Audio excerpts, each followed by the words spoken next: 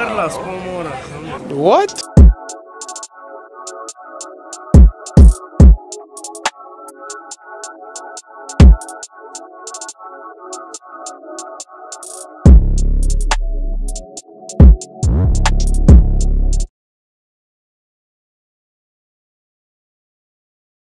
Hey guys, welcome back to the Women in Power segment on the Larry podcast.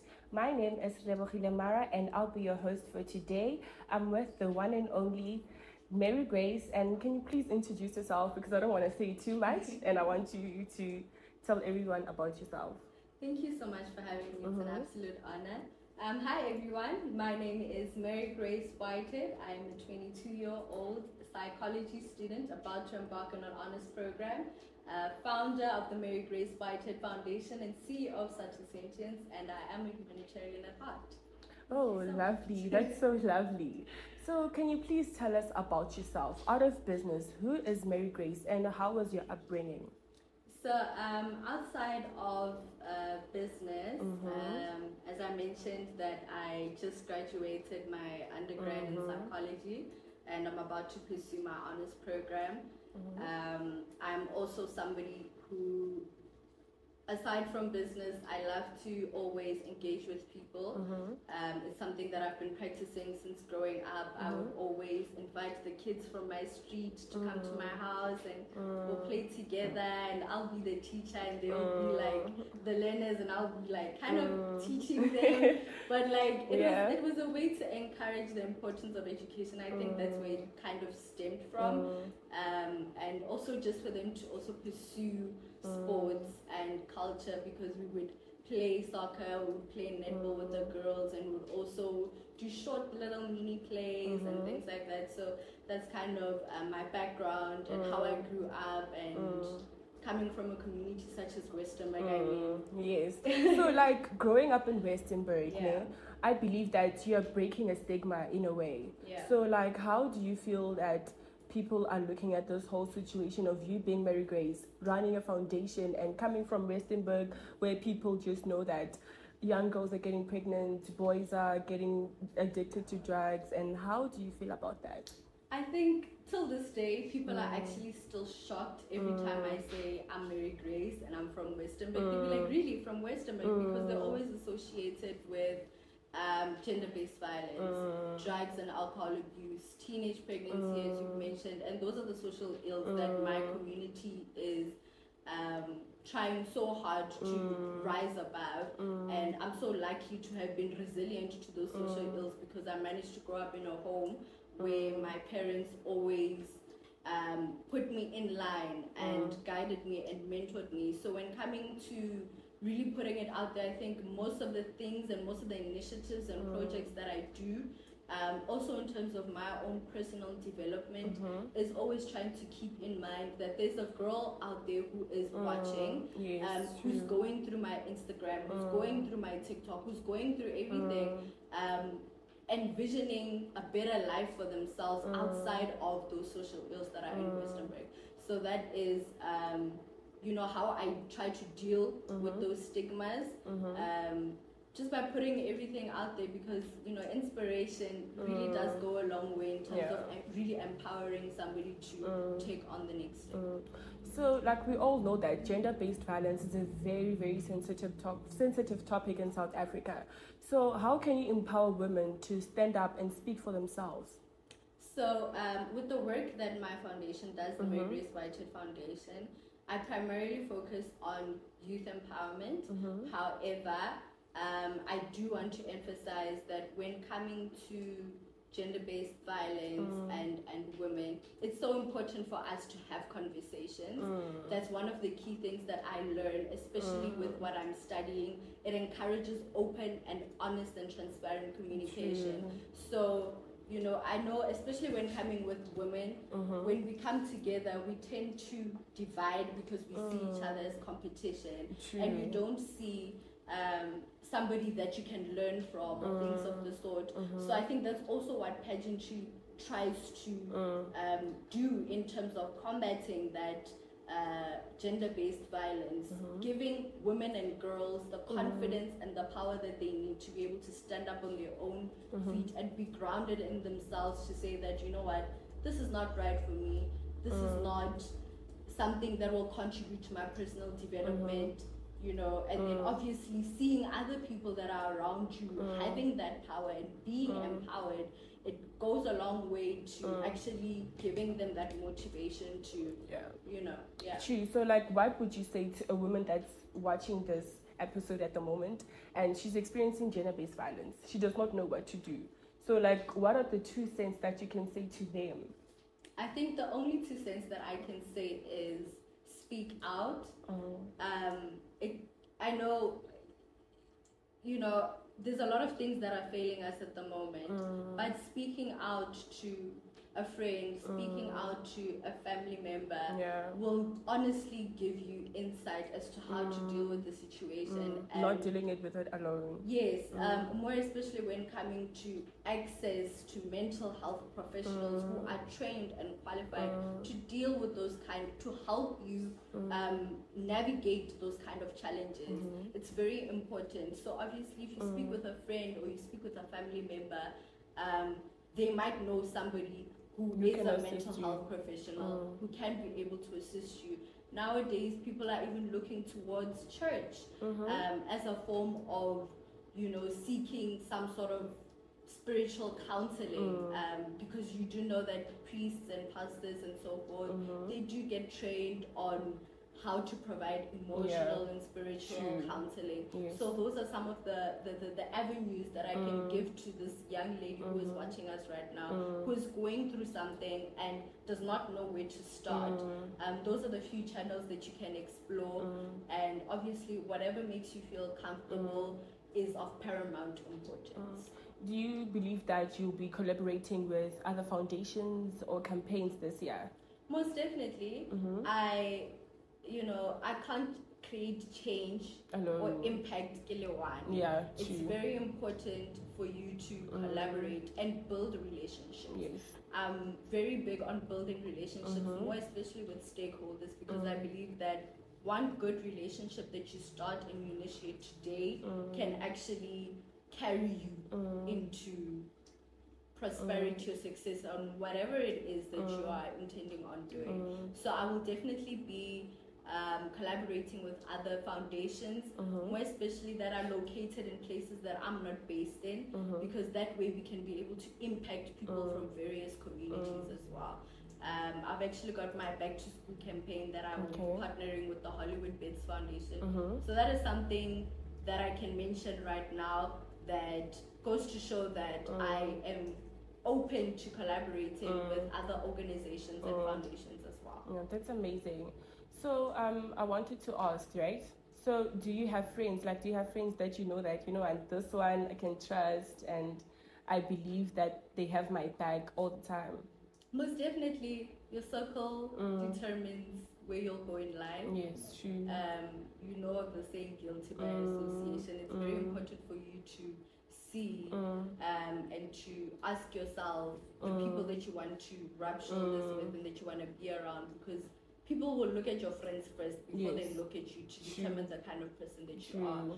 So I definitely do have those friends in my life. Some of them we go way back. Some of them I've met in high school. Some of them I've met along the journey of life. So I definitely do have those friends. So how did you navigate around that? How did you choose the right friends?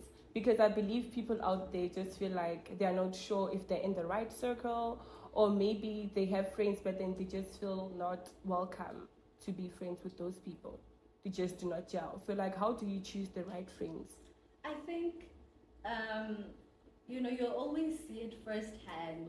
Once you click with somebody, you already know. I think that's, okay, I speak for myself. I already know that once I click, just like with my best friend, I actually met her when I was buying a bonnet. She used to make bonnets and hair products and so forth. So I bought a bonnet from her, and when I went to go and pick it up, it was like an instant connection. We just started talking as though So, it's those kind of things that you should definitely be on the lookout for, because I didn't go there with the intention of finding a friend or making a friend. Yes, And I think that's also a mistake that most people do. That's why they'll end up in wrong circles, because you're going into places looking for friends, and it's not supposed to happen that way. It's supposed to happen organically, especially with relationships as well, right? Exactly. So it's very important for you to just you'll get attracted. Those things will come naturally to you. So it just happens spontaneously like that, and then ever since we've been inseparable. Yeah. Do you believe in marriage? I do. I think it's a beautiful thing. I feel like I definitely do want to form that kind of a bond and a union with God and my significant other. I think for me the most important thing, or the highlight in a marriage, is definitely the God aspect of it, because you're inviting God into your relationship that is now moving into a union that is between you, your significant other, and God. So I definitely think that it's something that is still beautiful, can be beautiful, and it's so heartwarming to see people who have been in marriages over decades, because it makes you see that love still is there in a world where there's so much bad and vile and evil that's happening. You can still be happy with somebody and have a lifelong fulfilling friendship with that person. So how did you grow closer to God? Because I believe there are people out there who are ashamed of loving God, who are not sure, who feel like people are going to judge them. Because I've seen a trend, right, where people feel like when you post about Christianity or growing closer to God, it means that you're going through a lot. So like, how can people just realize that it's actually a good thing and not a bad thing? I think it starts with having conversations with yourself. What is the reason why you want to have that relationship with God? Is it because you see somebody posting it and now you want to post it just because? Or is it because there's something that happened to you internally that forced you, for you must look at God and look to Him and only Him to help you get out of whatever that situation is, or to make you feel like, you know what, this is somebody who actually loves me, who has the best intentions for me. So knowing your reasons why you want to have that relationship with God will definitely be the reasons why it will be solidified. I'm somebody who grew up in a household where we always went to church. I used to go to church every single Saturday, Sunday with my dad. And I think growing up in that kind of a household, it showed me the importance of having a relationship with God. So also seeing my mom, she's a very prayerful woman as well. Seeing how she puts God first before everything. When she gets into the car, she prays. When she gets out, she prays. In the morning, she prays. At night, she prays. So seeing those kind of things teaches you observe, you're impressionable as well. So seeing those kind of things showed me the importance of living a God-centric life. Yeah, true.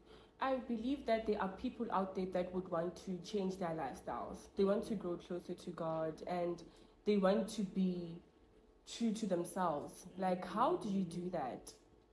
I think, as I mentioned, just knowing why. Knowing your why. I'm a firm believer in knowing your why.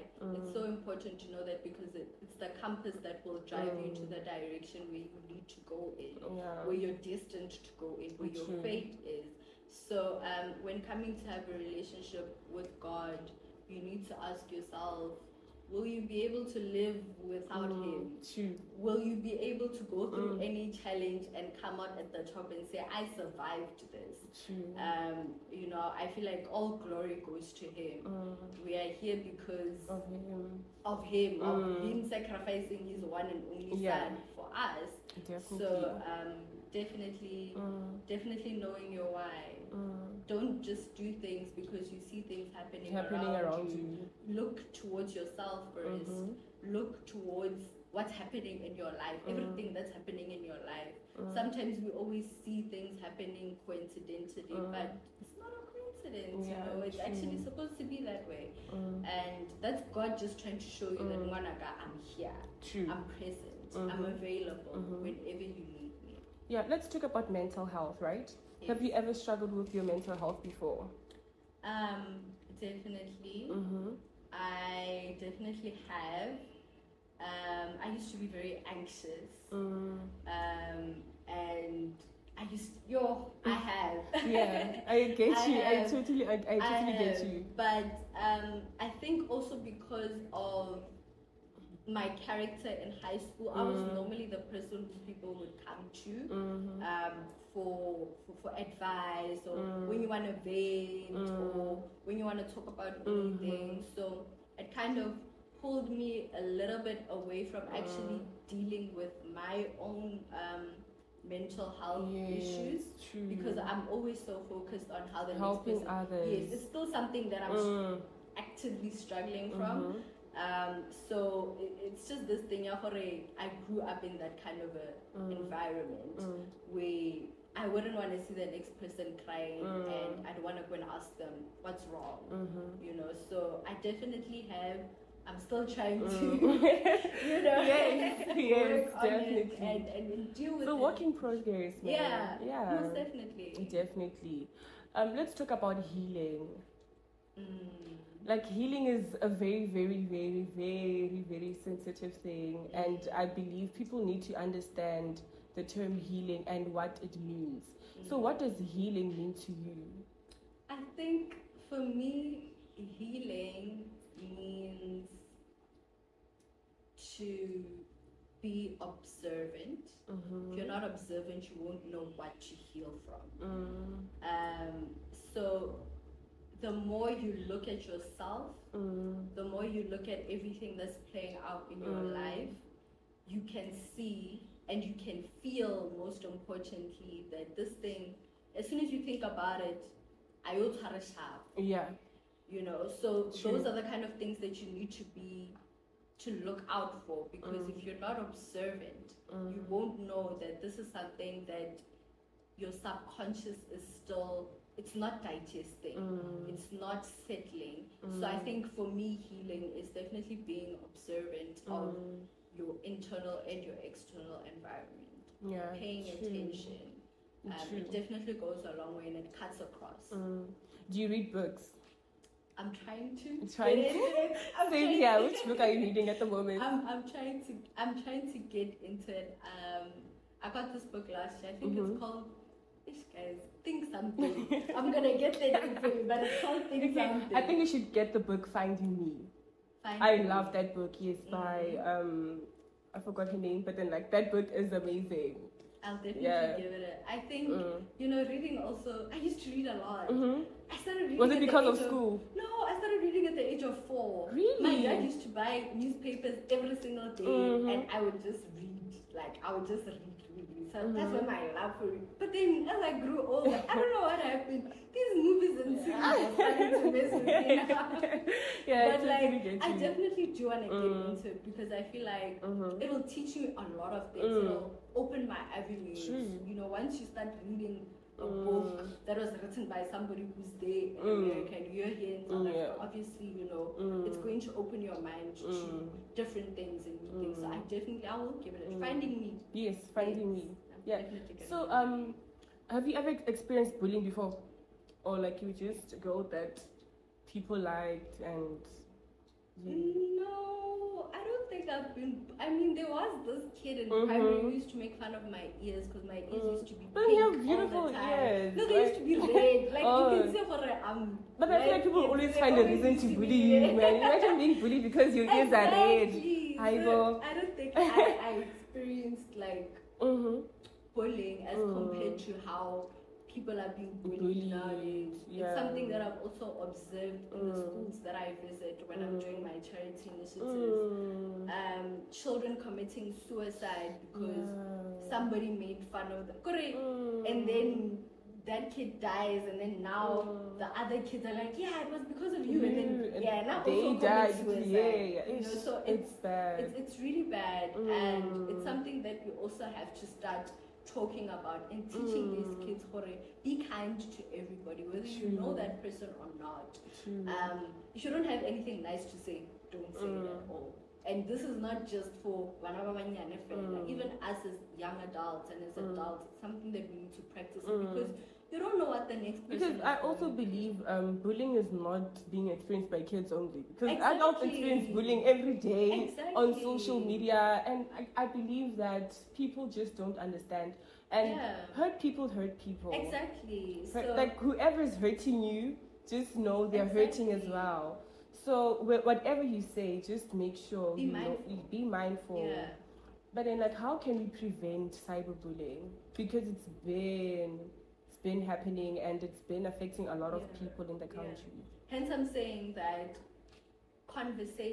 having conversations with educating people and informing them what is cyberbullying in the first place, because you find that you are just commenting on somebody's post and you're saying that you gained so much weight, and that time they are body conscious, their self-esteem is low. That one comment out of the 10 comments that are saying that you look so pretty, it automatically falls flat. They're focusing on that one thing that one person said that they don't even know. So I think it starts with actually educating people what is it before we can talk about how to prevent it or how to decrease it. It starts by educating people so that they know that this is what it is, and then for us to know what it is, we'll know what to do in order to avoid practicing it.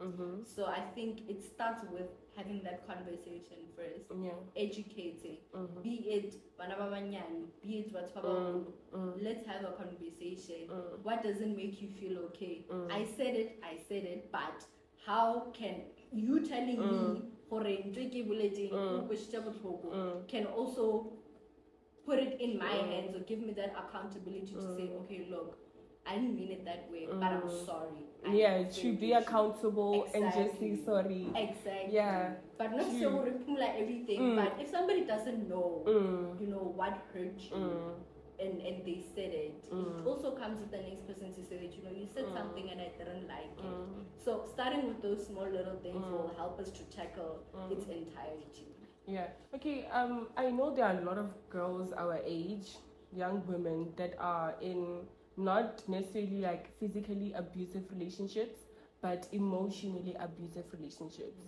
And there are times where you feel like you have to force yourself out of a relationship just to take care of your own mental health. How can you do that? I had a neighbor from my community who was in that kind of a relationship. It was physical, it was emotional, and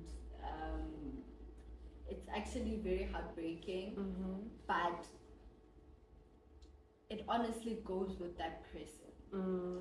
In as much as yes, I would advise her and I would tell her, this especially because of her reasoning for why she stayed in that particular relationship, because she felt like she can't get somebody else who's gonna love her, love her the way that he loves her. Him hitting her. This person, I really love her. That's why I would be. It's kind of twisted. It's so traumatizing. But when she would tell me that's the reason why she's staying in that kind of a relationship, it broke my heart, because they stay in it because of things that not necessarily because of the idea or the belief that they can't get whatever it is that they're getting somewhere else. True. Whether it's for the financial part of it, nobody's gonna take care of you the way that person is taking care of you, or nobody's gonna love you the way that person is loving you. I don't think it's worth your life being an expense.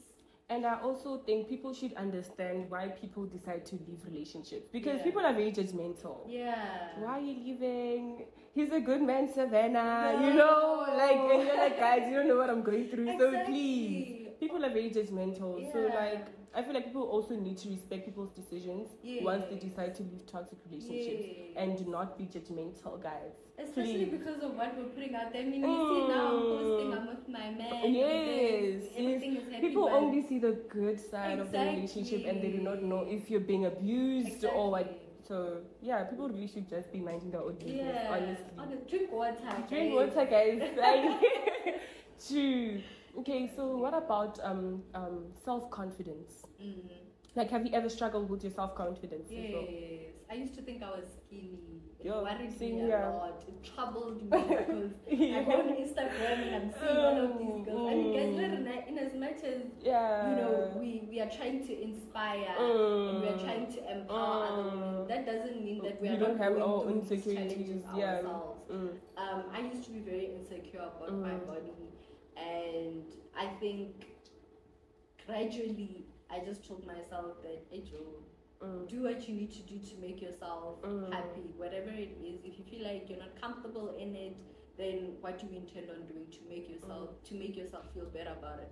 And that's also one of the reasons why I started my business, because I realized that a lot of women in particular, when they go to a nail tech, and they won't be completely satisfied, and that messes with somebody's confidence. Yes, true. So the main aspect for me was doing people's nails or beautifying them, exudes in them confidence, and with that confidence they can feel like, you know what, I can get out of this toxic relationship. Yes, I can, just by getting a fresh nail set, and you're like, you know what, I'm done with him. You know what I'm saying? But you know, not literally, but it just goes to show the power that confidence. Yes, I totally understand what you're trying to say. Yeah. In making somebody successful or prosper in life, to have that confidence. So that was one of the reasons why I started my business, because I realized that a lot of women are just tolerating. They're just settling for the sake of enjoy. And there are some of us who are in beauty boutique who are here saying that, guys, we are here, we want to prioritize you. You guys, you know, at every step. Do you like the shave? Do you like the application? Do you like the edge? Do you like you know what I'm saying? Before somebody can leave, because you know, them having to see that, you know, I really don't like this. They won't even feel nice in public to shake somebody's hand or to wave, or even you just feel like, okay, hiding. You know what I'm saying? So that's confidence definitely plays a big role. Yeah. True. So I want to ask you a very, very nice, interesting question. What's your aspiration in life? Aspiration in life. Yes. I think I know. I believe my aspiration in life is to impact. There's nothing that fulfills me more than somebody saying, you know what, I've been watching you, I've been checking you out, and I'm inspired. And with that inspiration, they use it, they channel it into impacting the next person. Yes, so it's kind of a trickle effect for me. If I start with you, tomorrow it's somebody else that you have encountered. So I think for me, it's definitely to be impactful across everything that I'm doing, be it in my business, be it in terms of pageantry, be it in terms of the work that my foundation does, which is very, very important in terms of impacting, but also in terms of my career advancement, what I'm studying. I really want to change something in the next person positively. So I can say that is definitely my aspiration. That's so beautiful. Okay, so like, how do you see your growth? Like, comparing yourself from the Mary Grace that was 18 years old and the Mary Grace today. Like, what would you say to her? I can say, Mpana, just be patient. Just be patient. Just be patient and trust in God. Put God first always. Believe in yourself. You are capable. You have the potential. You have what it takes, and you can do it. That's definitely what I would tell my 18-year-old self, wherever she is. Somewhere there, looking at you. Looking at me. Yes, she's like, oh my gosh, you know, I'm so proud. Yeah. You made it. Yeah. I mean, not made it, but like we're getting there. You're getting there. You know, I'm a step further than I was yesterday, and that's the most important thing. I'm a step further. I'm not a yard or a hectare, or I'm a step further than I was yesterday. I think that's something that people must also be mindful of. You can't expect growth or success or change to happen like in a second. Holistic. You know what I'm saying. It will take time. It will take a step for it to change. It will take a step for your life to completely but you're one step closer than you were, and that's the most important thing for me. Yeah, that's amazing. So how did pageants impact you? They definitely impacted me in a positive way. Before Mary Grace, How old were you? Wait, how old were you when you started pageantry? Maybe I was in my grade. Really? How much? You've been in the game. I've been in the game, but I've been like on and on. Okay, I haven't been consistent. I think if I was consistent, I'd definitely be. So, but I started at a very young age, and it taught me a lot because with pageantry, I think it's also a common misconception for people to say that with pageantry, you just see the beauty side of it. Yes, true. You don't see the business skills that go into it. Having to go to a business and ask for sponsorship, that's money. Everybody wants money. Everybody is not just going to give you 100 like this without you saying, what do you bring to the table? Exactly. So it teaches you those kind of skills that you can use outside of it. We have businesses. Those are the kind of skills that we can use when we're going to ask or have conversations with investors to say, I've got this kind of a business and I need an investment, I need capital. Confidence as well. I used to be very shy, very, very introverted, and I think that now I'm able to kind of put myself out there. I'm not as, I entered a poetry slam competition in high school.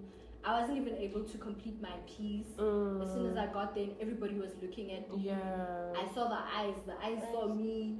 I ran off stage and I could not do it. But the following year, also because I was doing pageants at the time, the following year, got there, did my shindig. And you ate. And I ate. That's amazing. So it stems from pageantry because it taught me how to be comfortable in front of a group of people. Also in terms of putting yourself out there and having your own voice. Sometimes as an introvert, your voice tends to get lost inside the voices of people who speak like this. You know what I'm saying? Because they're extroverts, so not because you're an introvert, you can't even, because every time you wanna, somebody's, you see, so it kind of also teaches you having your own voice, and it gives you purpose. It forces you to look at yourself and ask yourself what am I passionate about? What am I trying to change that is happening around me that I don't like? What is it that I can do to contribute to the work of somebody else that is in alignment with my own brand? So those are definitely the things that it has taught me, and that it's still teaching me, even using your social media as a weapon for impacting or inspiring or empowering. I mean, now we're having this conversation. Somebody who's in America can watch this video and take something from the conversation that we're having now, all because it's being put on a social media platform. So also having the discernment to be able to see that you can use social media for good. You can use it to reach audiences that are all over the world. So it's definitely something that is still is teaching me those kind of things, and it's something that I can see is taking a lot of girls from the streets and putting them away from all of that. It's teaching them discipline, it's teaching them business, it's teaching them confidence, it's giving them the tools to be able to make something out of their lives. Yes, that's amazing. So I want to ask you one last question before we close up. How would you define a woman in power? I think I know, I believe. A woman in power. A woman in power is definitely a woman who is unshakable. She does not shake because of what you said to her that you wanted to provoke her. She does not shake because you rejected her idea or you rejected her. She does not shake just because, you know.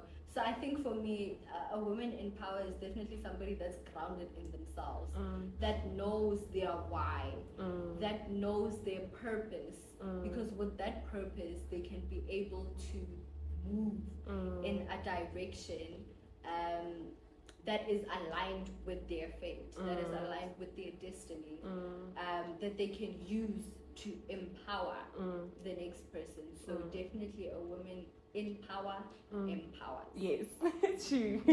Thank you so much for coming. You did so amazing. Thank you. Thank you so much, guys.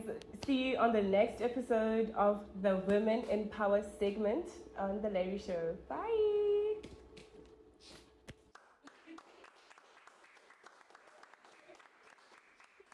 Perfect. Yeah.